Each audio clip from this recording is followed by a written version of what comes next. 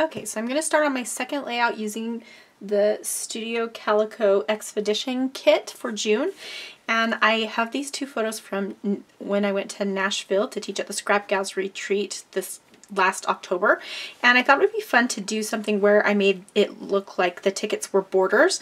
And then this is one of the add-on stamp sets that you can purchase. And it has a lot of really cute icons and phrases. And I thought these would be fun to stamp onto the tickets. So that's my plan, and I'm going to go ahead and push fast forward and get started. All right, so I'm starting by looking through my ink swatches, which is something I did one day when I was procrastinating doing actual scrapbooking. I went through and did swatches of all my inks, and I stuck them in these baseball card holders. But what I'm doing now is trying to find colors that match the colors in the tickets. And so I'm going to pull out a bunch of inks. I don't use all of them, but I use a bunch. And so I've got my Ali Edwards Tillamook, some close to my heart, I think it's Hollyhock, I don't know if they even sell that color anymore, Distress Oxide and Cracked Pistachio, I think I'm going to get close to my heart Pacifica Pigment Ink. The pigment inks were really working for me on this one because they have a brighter, a lot of them have a brighter kind of color look. I don't know, they just seemed like they were going to work. And then I also pulled out a Hero Arts shadow ink in Fresh Peach, and then Astoria from Ali Edwards, which I don't end up using, I don't think. So now I'm going to figure out what I want to go on each ticket, and I am going to stamp on most of them. And you can see I rubbed the stamp on the back of my hand because that helps to season the stamp. And so I stamped around town, and I used, I think it's Peacock ink from Close to My Heart. I love that blue color, and it was perfect. I used it a few times, and I'm going to use it again for this little, it's kind of like a little circular element. At least I think I'm using it again. Yeah, I am.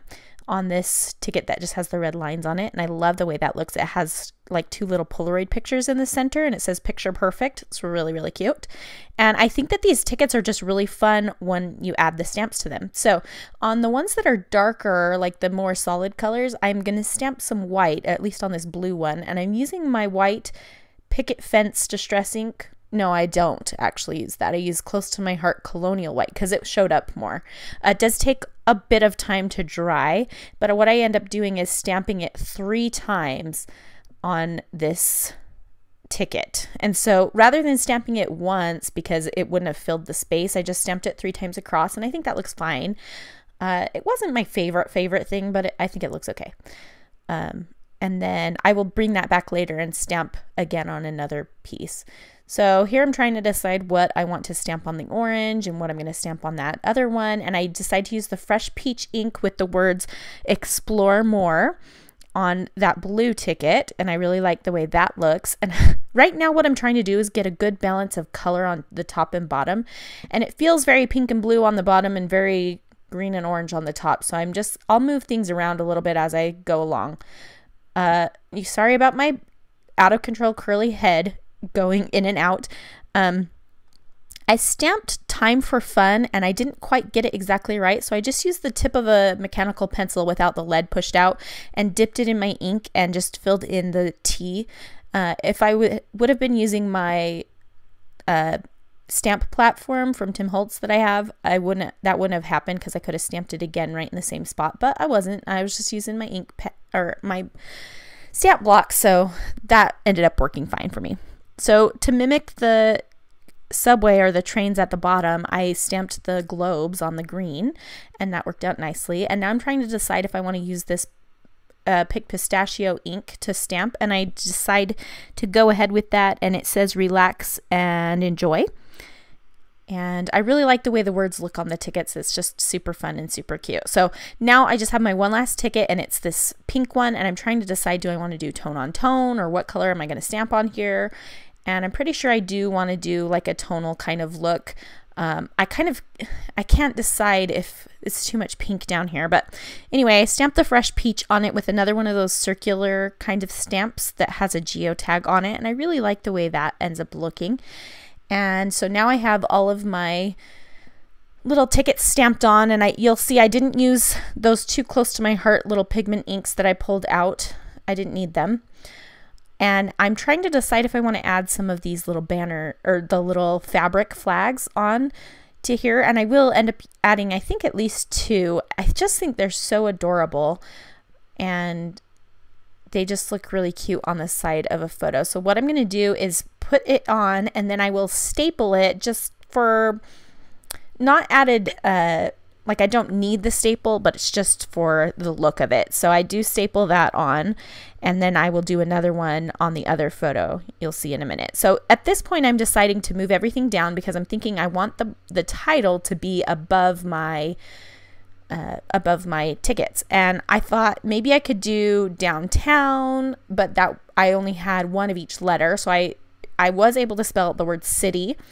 And so I thought maybe I could do city fun. And this is Nashville, as I mentioned at the beginning. So it's downtown Nashville. And I just wanted to talk a little bit about what we did there. And at this point, I'm trying to decide, do I want it above the photos? Do I want it below the photos? I felt like, I don't know, something was bothering me about the way it rested right on top of those tickets. I don't know. Anyway, so what I'm going to do now is go ahead and glue down my photos, and then I will get my tickets put down as well. This layout was very quick to make. And if you created something similar, I mean, you just have a few tickets. I really didn't add anything else to this layout. It was very fast. And so it's just the 2 little borders with the stamping on it and the title and the journaling pretty much. I'm taking my heat gun and trying to dry that that ink that is taking forever to dry. It's a pigment ink and it takes a while. So I will dry it as best I can, and then I think I place just a piece of paper over the top of it to see if it's dry. Maybe not on that one, but I think I do on the other one. Anyway, it doesn't matter. You just want to make sure that it's completely dry, because especially in a second, I'm going to run this through my sewing machine. And if it's not dry, that ink will drag everywhere and it will get all smudged and messed up. So I didn't want that to happen for sure. So definitely being careful. Now the Tim Holtz Distress Oxide, it's a hybrid ink. It has like pigment and dye in it, and it dries a lot faster. So that's nice. But also this orange one, the Ali Edwards Tillamook ink, it's a pigment ink as well. So just making sure all of those are dry, very important. I'm moving everything out of the way so I can pull my sewing machine over, and I'm just going to stitch 2 lines. I usually keep white thread in my sewing machine. I'm going to stitch a line on the top and the bottom of the row of tickets. So there you can see I've sewed 1 line. Oh, I'm making sure everything's nice and straight.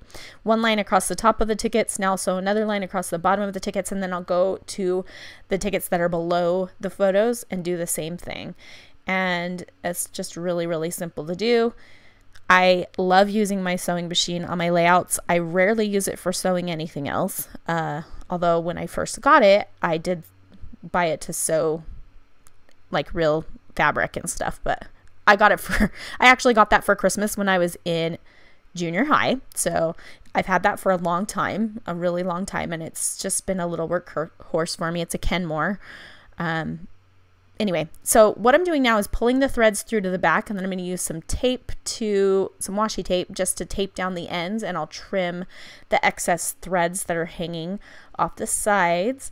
And I like pulling the threads through to the back if I don't want them hanging on the front, because I feel like it's just a little bit more secure and you get a nice clean finished look on the front. So now that I've put those threads to the back and I've sewed those tickets down, I'm going to rough up the edges of the tickets just a little bit, because that's one of my favorite things when I sew things down. I like to rough up the edges, and it really draws your attention to the fact that there is sewing, especially when it's white on white like this. It's pretty subtle. I just really love that look. So I got myself a T-square ruler finally. I couldn't find one forever, and then the other day at Michael's? Yeah, Michael's, I found one, and I was very excited. And I used it to draw lines for my journaling. I don't use a ruler very often, but I've wanted a T-square ruler for a while. So at this point, I'm thinking I need to make the words City Fun stretch a little bit more. And so I thought about putting a circle in between the words. And from the chipboard, I could not find one that looked quite right. It just, I don't know. The pink one wasn't quite big enough, and it didn't say the right things. And then the orange one was too much orange next to the other orange. I don't know, I just wasn't having it. But at this point, I'm thinking I'm going with that pink. And I'm gluing down the letter stickers, and I'm using my T-square ruler as a guide for my line, just so that I can make sure I get it straight. And I'm using my Scotch Quick Dry Adhesive in my Fineline bottle to glue those down.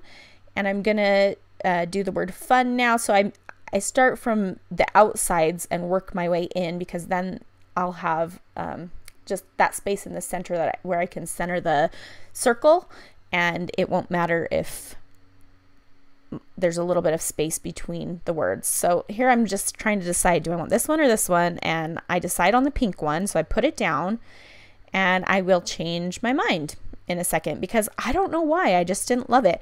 And when I change it, I realize later that it kind of ends up looking like City of Fun, except for there's not an extra F, and that's fine, whatever. I'm over it now.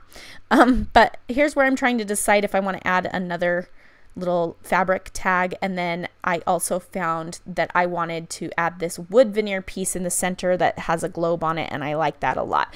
Now, like I mentioned, it's the same size as the letters, and so that's why it kind of looks like City of Fun, but I'm okay with it. So at this point, I'm thinking, do I want to add anything else? Do I want like a border strip, or what else do I need? I'm going to add this little fabric flag to the right of my right hand side photo, and I'm going to staple that down just like I did with the other one.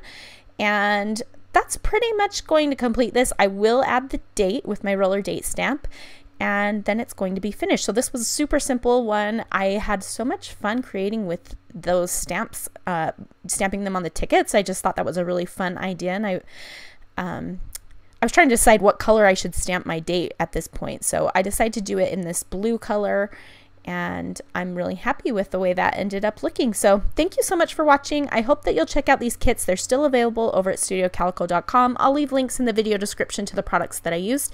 Thanks so much for watching, and I hope that you'll join me again very soon.